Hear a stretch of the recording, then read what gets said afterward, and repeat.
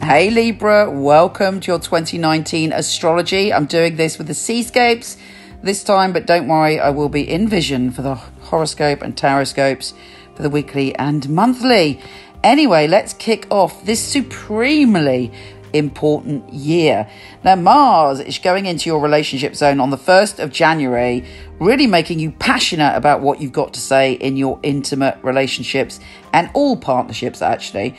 So if you're not happy in a partnership or relationship, you will be kicking off. You will not be frightened of saying what you think. You're like, right, this is it. I'm stepping into the new year with this attitude. If it's not working, bye. Although you'll be equally passionate about compromising. But if you feel the other person isn't compromising, you will be much more riled up than usual, much more impatient than usual, with a temptation to tell them to go and themselves. Anyway, it does give you the strength to persevere if you feel that a relationship is worth fighting for, though. Now, this year, there is a lot going on for you. Two things in particular that are very, very profound.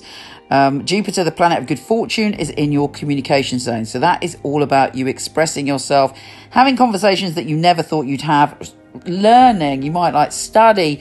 You want to experience thoughts and communications that are new. In fact, one of your ideas may turn out to be one of the best ideas you've ever had in your life. The other thing that's happening is Uranus shifting signs, but I'll get to that in a moment. January for you, there's lots of talking and you should get somewhere with your communication. You're also quite flirtatious in January, with Venus, the planet of love, joining forces with Jupiter, the planet of expansion and good fortune, the luckiest planet of them all, in your communication zone. So you're like, rah, these are my words. Experience them like the magic that they are. And other people are kind of loving what you've got to say, particularly if you're discussing a money-making venture as well. You're also thinking that you want to secure a loving and beautiful home for yourself, whatever that means to you right now, wherever you are. And you want to commit. You might want to commit to creating a family. You might want to commit to moving in with someone. You might want to commit to changing your environment so it reflects who you are. But if it's not working out, you're going to make radical changes. In fact, to be honest with you, all of this year and indeed for the next 7 years, you're going to make radical changes. I mean, it's a game changer. We've got Uranus, the planet of the unpredictable, the surprise planet that just sort of brings things in when you're least expecting them, going into a very intense energy for you. In fact, Uranus hasn't been in that place. The last time that Uranus was there was between 1934 to 1942. So Uranus is going into your power house. It's all about you. Uranus is going to help you find yourself and be empowered. It's in your primal zone. It's about sex, death, life, rebirth, and overcoming your fears. Yes, it's likely that some of the things that you fear or you're going to be approached by and be in situations that normally you might have been cautious about, but Uranus is going to help you come into your maverick genius. And there's great potential. I mean, it's a very potent place for you to find your power. But I'll admit, it's going to be challenging. You know, the more you embrace your power, the more you release your fears, the easier it will be and the greater the rewards will be. Now, on the 21st of March, there's a full supermoon in your sign.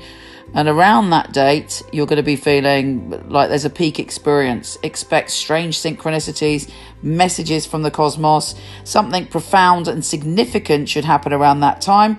If it's not an event, it's a mental or spiritual revelation coming your way. You're determined to sort things out and you want your relationships to be healthy. Now, I have to say, this full supermoon is very, very important because it kicks off a rare event. And there is, in fact, 2 full moons in your sign, one on the 21st of March and one on the 19th of April.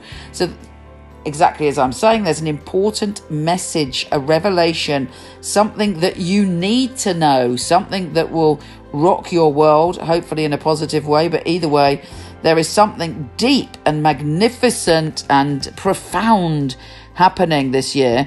And those two supermoons in your sign are, going to reveal what is going on and where you need to put your energy and who you are. And if you get the hint from the first one on the 21st of on 21st of March, and then you will be fully aware what you need to do by the time the second one comes around the 19th of April.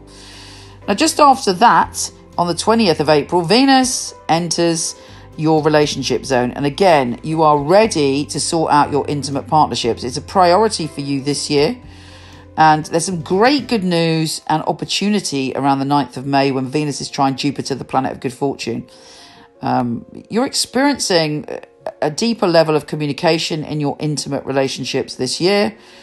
And they could have to say, though, there may be temptation to have an affair or to change the way you view your sexuality. You're opening up to maybe expressing yourself in a sensual new way.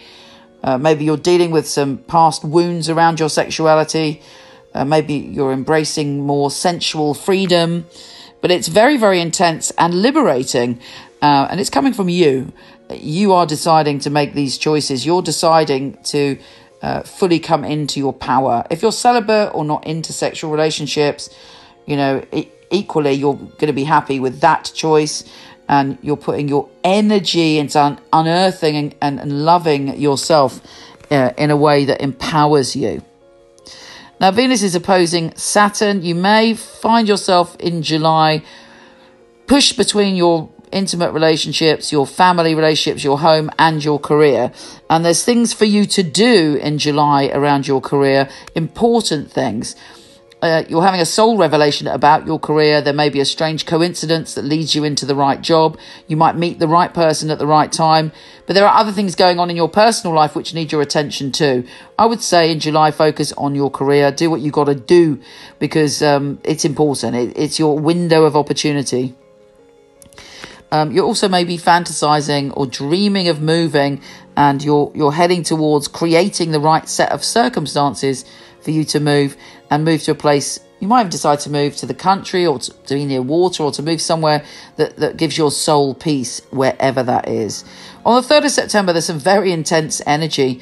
There's a grand trine, and that sets off a T-square. So basically, with the grand trine, there's a stellium of the Sun, Mercury, Venus and Mars in your kind of spiritual but also illusion zone. The universe is saying to you, it's time to be true to your soul. It's try to be honest with yourself about your soul's journey. There may be a massive secret revealed on that day, but you enlightenment is the key word. If you ignore it and you go out and get drunk or you do something, escapist, there will be a bit of a slap from the universe, a bit of a kind of cold shower to wake you up to what you need to do. Yeah. So follow your gut and your instincts on that day. Try not to do anything just to lose yourself, because there's important information to have at the beginning of September. Some of your dreams, and it's a good idea if you want to move to do a cosmic order, a bit of law of attraction, create a board of your dreams of your ideal home. Start to do a little bit of magic connecting to manifestation and manifesting your dream home, because the universe is listening to that. You have a little bit of extra magical powers around that. On the 14th of September, around that time, look it up, Mercury and Venus enter your sign, both of them. So you are a love magnet and you are charm personified, not just with relationships, but generally people find you very endearing and very lovely. On the 23rd of September, your battery is fully charged as the sun enters your sign. And then on the 28th, there is a new moon in your sign. New moons are very important. It's when you can get rid of the baggage, let go of the crap, and just step into a brand new cycle. It's like your own mini new year. So make the most of that. You are opening to feeling things and feeling more secure in yourself around the 8th of October. And it doesn't matter what shakes you, you feel secure in yourself. You got to that point where you know that there are profound changes happening, but it's almost like you make peace with it. You're like, right, bring it. I want to be empowered. I want to let go of my fears. I want to be truly who I am. And you're certainly by the end of the year, you're entering that space. 24th of November, Venus is conjunct Jupiter, a very powerful day to do with relationships. A great opportunity coming to you around the 24th of November. Keep your eyes peeled. You're getting all cutchy and want to be kind of a homebody. And in fact, any magic you've put up around wanting to create a home could happen towards the end of November, beginning of December.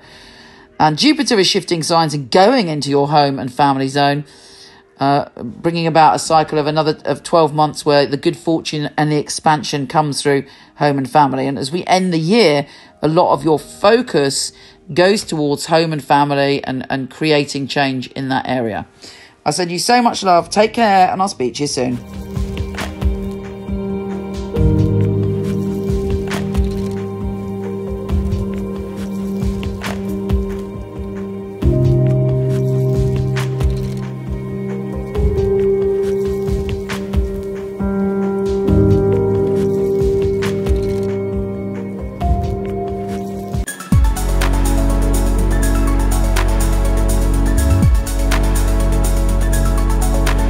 Hello, wonderful one. Thank you so much for listening. It would be fabulous if you liked, subscribed, or shared. It would be really, really helpful.